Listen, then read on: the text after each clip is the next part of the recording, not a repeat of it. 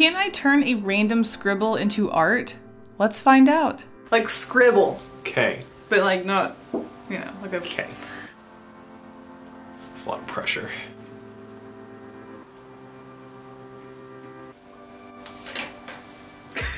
Done. Pencils down. So here it is, the masterpiece scribble that my husband Dave gave me. Thank you, Dave. Essentially, the scribble challenge comes to this. You take a random scribble and you turn it into art. So let's get into brainstorming some ideas because I have no idea what this scribble is going to be. And because we only have one original of this scribble and I didn't want to sketch on top of it and potentially ruin it, I thought the best idea would be to take a picture of it with my iPad, bring it into the app Procreate, and then start doodling and sketching my ideas for it. This way the original piece of paper is kept clean because let's be honest, I have no idea what to draw and I'm going to be doing a lot of sketching. So getting into brainstorming some sketches and ideas for the scribble, I was surprised at how hard this was. It is called a challenge, but I expected it to be a little easier for some reason. It was so hard for me to see anything in particular in this scribble, and I was starting to get a little worried. Going abstract seemed to be a really fun way to approach this challenge. It seems like most people try to be very literal and illustrative, so I thought, hey, I could be abstract, I could get really weird. But then I thought maybe the whole point of this challenge was to create something that wasn't abstract out of something that was abstract. So because of how flowy this scribble was, I started to think of it as a dress or a piece of clothing. And once I sketched a figure under it, I started to think, what if I embraced the scribble and created this scribble princess sort of character who has a scribble for hair and she has a little scribble creature. But then I thought, is that too easy? Am I maybe embracing the scribble so much that it kind of ruins the whole challenge of getting away from the scribble? Obviously, at this point, you can tell I started to think way too hard about this simple and fun challenge. So then I thought, what if I turn the scribble into like a rope or like a really long dreadlock from someone's hair? But again, I thought that maybe turning it into a rope seemed a little cliche, just a little too obvious, because what's more wiggly than a rope or a piece of string? It was at this point that I was getting a little concerned. I thought I was going to have an epic fail on my hands here. But I pushed through and I managed to get an idea that I think embraces both my art style and the scribble. I didn't show you the sketch so that you guys could be more surprised as I penciled it. So here we go.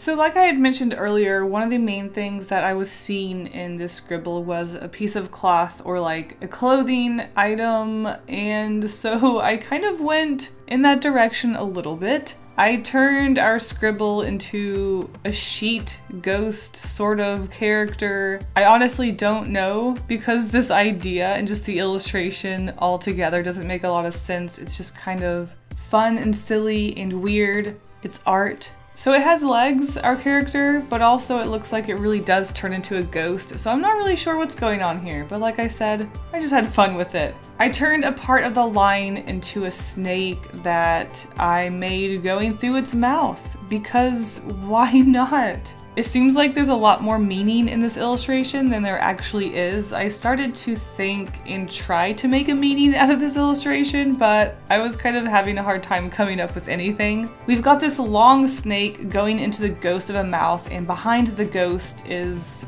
things exploding out of it. Now, this is where I really struggled about what I wanted coming out of this ghost. At first I thought about making it a rainbow just flowing out of this ghost and having really happy, magical, positive items coming out of the ghost. I don't know what that represents. Maybe the ghost was full of lots of rage and anger when it died, and the snake is helping it pass on. This is so much more morbid than I anticipated. For some reason I wasn't really into the whole positive thing, so I just decided to really go for gore and Halloween, spooks. I don't know, we're almost in October, right? So exploding out from behind the ghost, we have blood, I suppose, and a variety of spooky items like a skull and a butcher knife and a bucket of red paint. Nah, it's blood. I don't know what this means. I don't know why I drew it. I just thought it was fun and weird. and silly, and I honestly couldn't believe that this is the result I got from a fun scribble challenge, but here we are. I think that's also partially why I decided to go with this idea in particular, because you think, oh, it's gonna be a fun scribble challenge and we're gonna have a good time making something shareable and happy. And then I go and make whatever this is. So overall, like I said, I found this challenge to be a lot more challenging than I anticipated. Obviously, it really depends on your scribble and how complex it is. Again, thank you, Dave, for this scribble. It really reminds me a lot of the blob challenge, but at least with the blob challenge, you are able to work with it as a shape as a whole. With the scribble challenge, you're having to work around line work that can really interfere with other aspects of the drawing as it intersects and goes through. But that is one of the aspects that I really threw out the window and just decided to ignore and embrace in a sort of abstract way. But basically, I kept it a little more simple, and that really does embrace my illustrative style, and I kind of was feeling like maybe either I wasn't trying hard enough, or it seemed like I was taking an easy route because I wasn't adding too many details. But you know what? I had fun with it, and I think the result is really interesting and strange, and sometimes it's fun to just make some really weird art that came from a scribble. I think the biggest challenge when it came to the line art and the way it interacted with itself was the area where the snake is on top of the ghost. We have a line of the body of the ghost going straight down through the snake, and I really wasn't sure how I wanted to approach this. Was I going to make the ghost transparent and have the snake under the ghost cloth thing? Was I going to try to use the black ink to make it look like the snake was black and then you could just ignore the lines? But in the end, I thought it would be more interesting to just have it how it is and not have to have an explanation for it, and just kind of run with the weird abstractness that you get from this challenge. So I just kind of left the line there. I do think that the snake is on top of the ghost, though I do show that it goes under the ghost cloth. But when ghosts exist in this world, you don't have to try to make things make sense, right? Ghosts do weird things. So really, there's no telling where this snake is. Is it under the ghost? Is it on top of the ghost? What's happening? I don't know.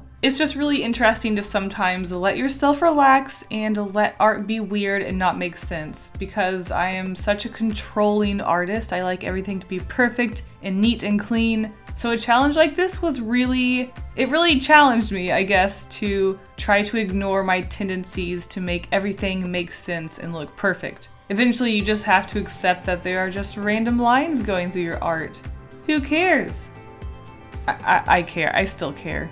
Coloring this piece was pretty simple. The ghost itself was kind of disappointing because it was just a white ghost. I really wanted to keep that classic ghost look, so that's why I left it white. Now I'm actually thinking I probably should have put some blood splatters on this ghost and the snake. That probably would have visually made things a little more interesting by adding texture, but what can you do?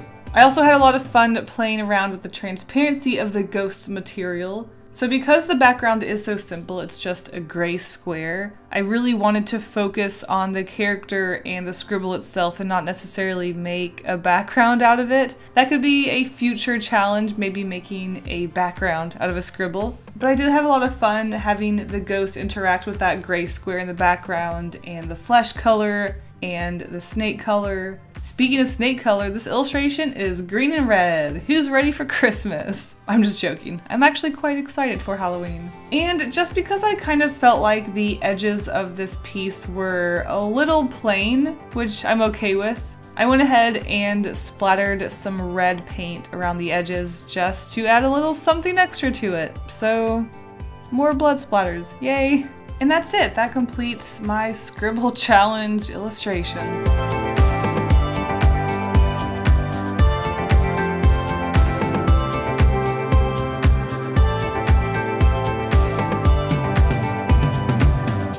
And here it is, our finished Scribble Challenge in all of its strange and spooky glory. I really think it represents my art style and just my general artistic ways in general. I like that I didn't push myself to do something crazy, but embrace the weird lines and the overlapping and things that don't make sense. I think my current obsession with abstract art probably helped with that.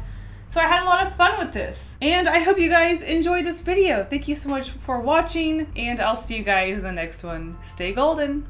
And now a huge thank you to my wonderful patrons for all of their support. You guys are the best. If you want to be in the credits at the end of my videos, see secret sketches, coloring pages, early access, and more, check out my Patreon by clicking a link in the description. Thank you guys all so much for the support. Bye!